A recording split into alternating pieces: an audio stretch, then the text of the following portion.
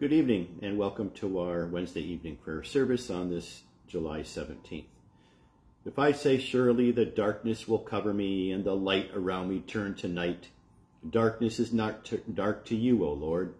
The night is as bright as the day. Darkness and light to you are both alike. Let us confess our sins against God and our neighbor. Most merciful God, we confess that we have sinned against you in thought, word, and deed, by what we have done and by what we have left undone. We have not loved you with our whole heart. We have not loved our neighbors as ourselves. We are truly sorry, and we humbly repent.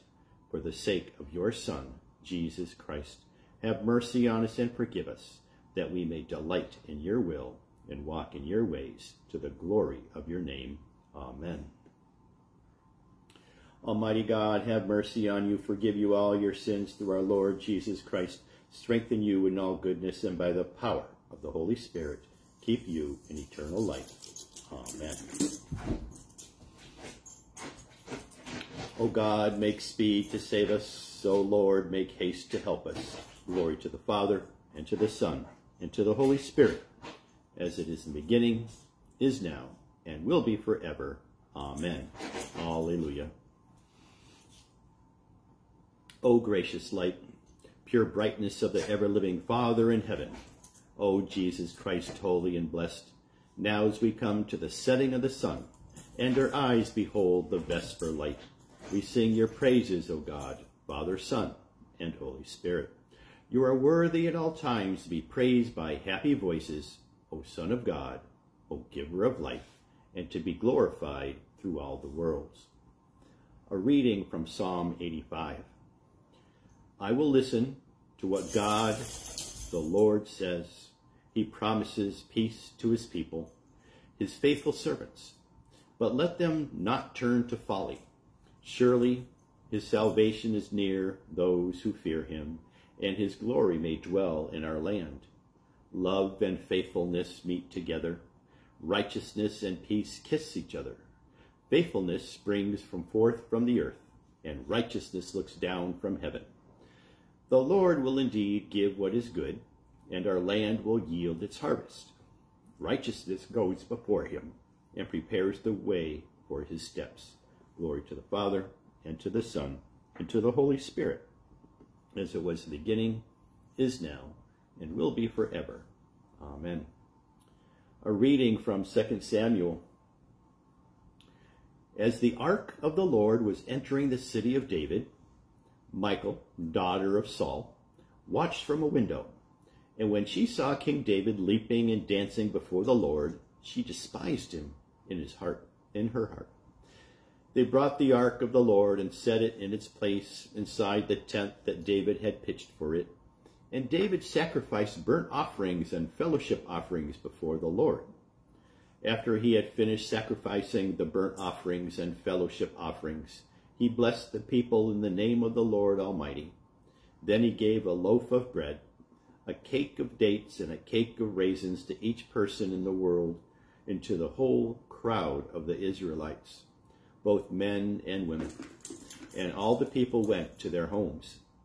When David returned home to bless his household, Michal, daughter of Saul, came out to meet him and said, "How the king of Israel was distinguished himself today, going around half naked in full view of the slave girls of his servants, as any vulgar fellow would." David said to Michal, "It was before the Lord who chose me rather than your father or anyone from his house when he appointed me ruler over the Lord's people Israel. I will celebrate before the Lord. I will become even more undignified than this, and I will be humiliated in my own eyes. But by these slave girls you spoke of, I will be held in honor." And Michal, daughter of Saul, had no children to the day of her death. The word of the Lord. The Song of Simeon.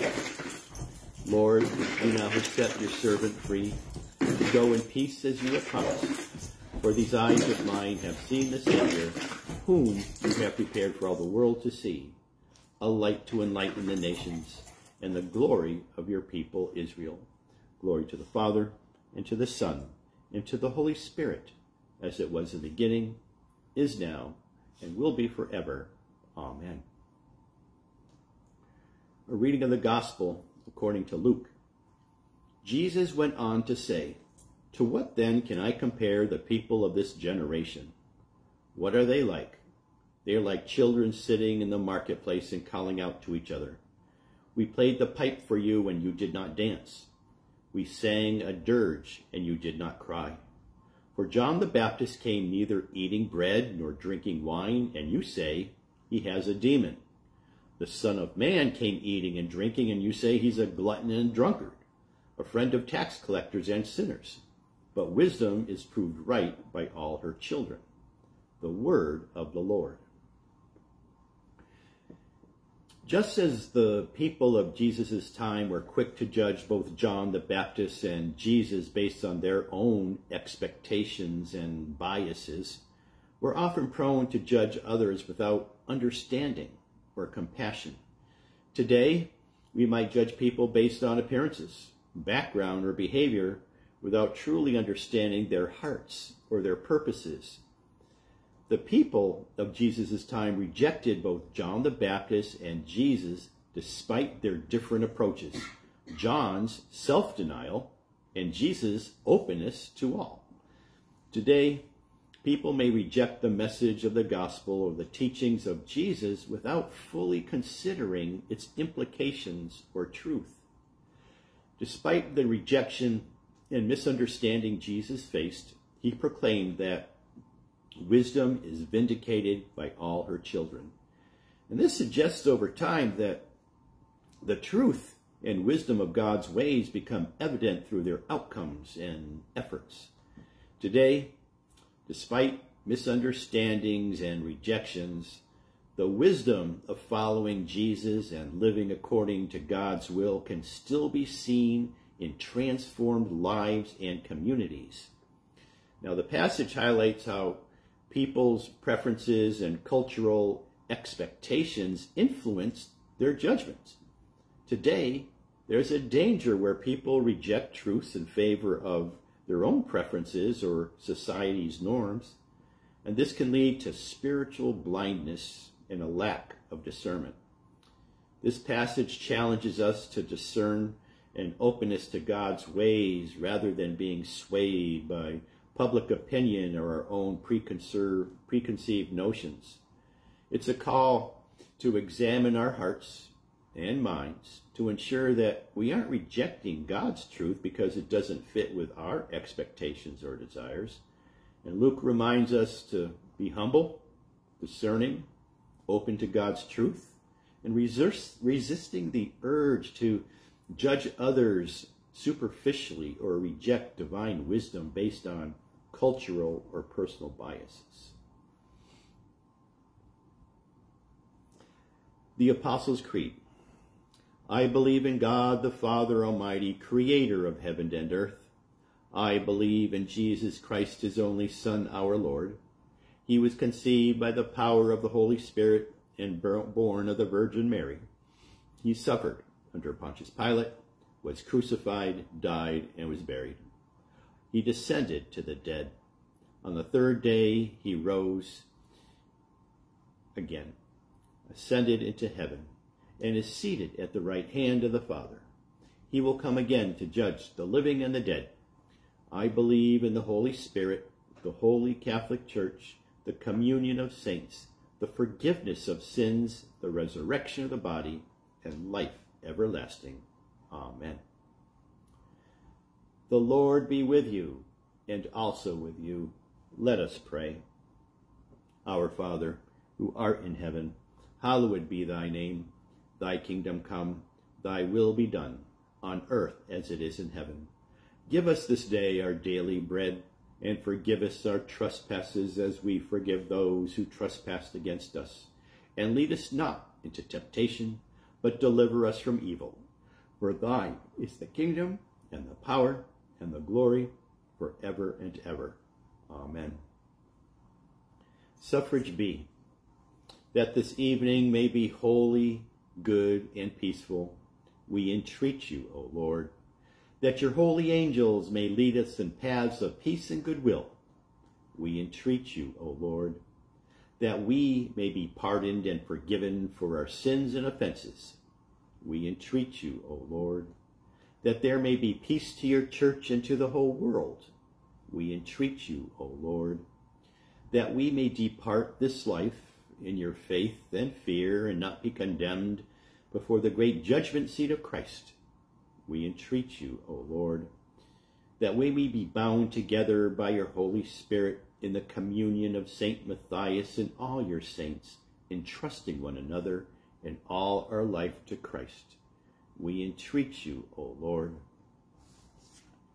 The collect for today. O Lord, mercifully receive the prayers of your people who call upon you, and grant that they may know and understand what things they ought to do, and also may have grace and power faithfully to accomplish them, through Jesus Christ our Lord, who lives and reigns with you in the Holy Spirit, one God, forever and ever. Amen. A collect for peace. Most holy God, the source of all good desires, all right judgments, and all just works, give to us, your servants, that peace which the world cannot give, so that our minds may be fixed on the doing of your will, and that we, being delivered from the fear of all enemies, may live in peace and quietness through the mercies of Christ Jesus our Savior. Amen. A collect for aid against perils. Be our light in the darkness, O Lord, and in your great mercy, defend us from all perils and dangers of this night, for the love of your only Son, our Savior, Jesus Christ. Amen. Keep watch, dear Lord, with those who work or watch or weep this night, and give your angels charge over those who sleep. Tend the sick, Lord Christ. Give rest to the weary. Bless the dying. Soothe the suffering. Pity the afflicted. Shield the joyous, and for all your love's sake. Amen. This evening we ask for strength and healing, but especially for Joanne, Rob, Roberta, O.T., Allison, Cherie, Doc, Juan, Debbie, Hector, Angelique, Robert, Stacy, Manda, Leslie, Bob, and Sally. And let's take a moment so you can add your own prayers and intercessions.